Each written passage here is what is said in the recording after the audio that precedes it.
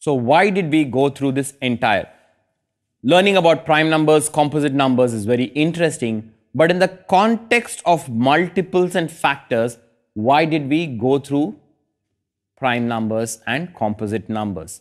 Because we will be learning a technique called prime factorization that will be applied to solving problems in this module.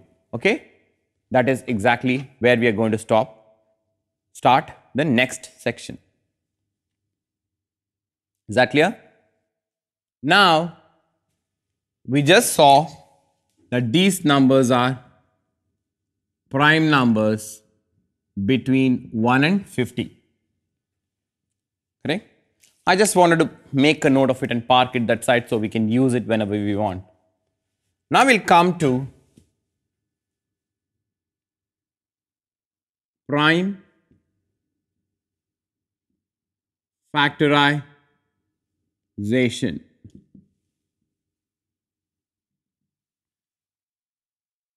Is that clear?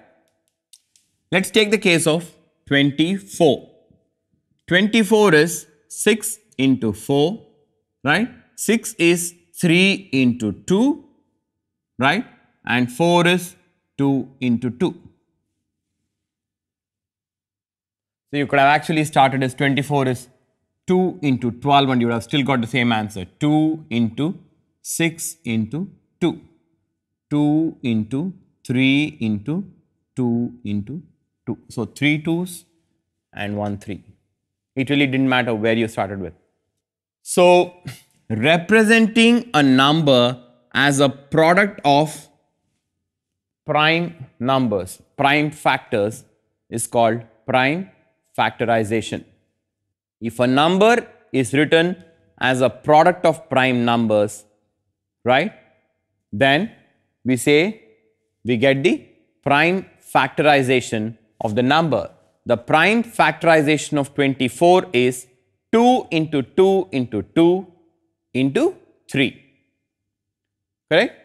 So how do we arrive at this for any arbitrary number, right?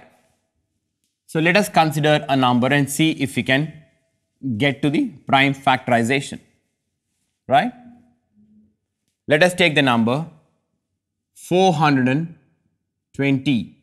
What we want to do is divide this number by 2. So you get 210. You divide this number by 2. You get 105, right? At this point we know 1 plus 5 is 6. Therefore, this number is divisible by 3. That's why we did divisibility. A number is divisible by 3 if the sum of the digits in the number is divisible by 3, right? So, divided by 3, this is 35, right? A number is divisible by 5 if it ends in 5 or 0, right? So, this is divisible by 5, so you get 7, 1.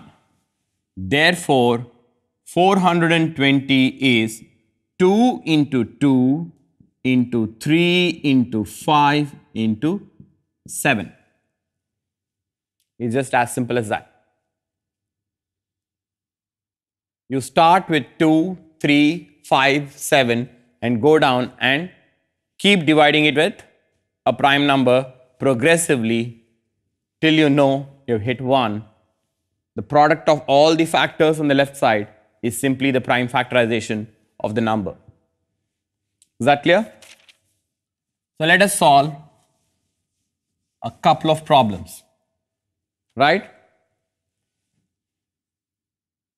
54, 80, 81. We want to find out do the prime factorization of these numbers. So we start with 54, 2, 27. 27 is divisible by 3, 9. 9 is divisible by 3. Therefore, 2 into 3 into 3 into 3, 54 is equal to. Is that clear? Let's look at this. Start with 2. 2 is the smallest prime number, and if it's an even number, the number ends in 0, 2, 4, 6 or 8. The moment it's an even number, start the factorization process with 2.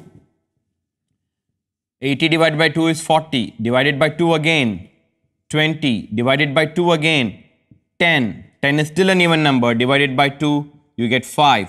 5 is a prime number. 5 divided by 5 is 1. Therefore, 80's prime factorization is 2 into 2 into 2 into 2 into 5. Okay? 81, right? 8 plus 1 is 9. 9 is divisible by 3, therefore 81 is divisible by 3. 3 is 2, 7. 27 is divisible by 3, 9. This is divisible by 3, 3, 3, 1. Therefore, 81 is 3 into 3 into 3 into 3. And that's how you go through the process of prime factorization. Is that clear? This is a very useful technique because we will use this as a basis for identifying the highest common factor and least common multiple in the sections that follow. Okay? We can now go to the topic of finding out highest common factor and what HCF is. HCF stands for highest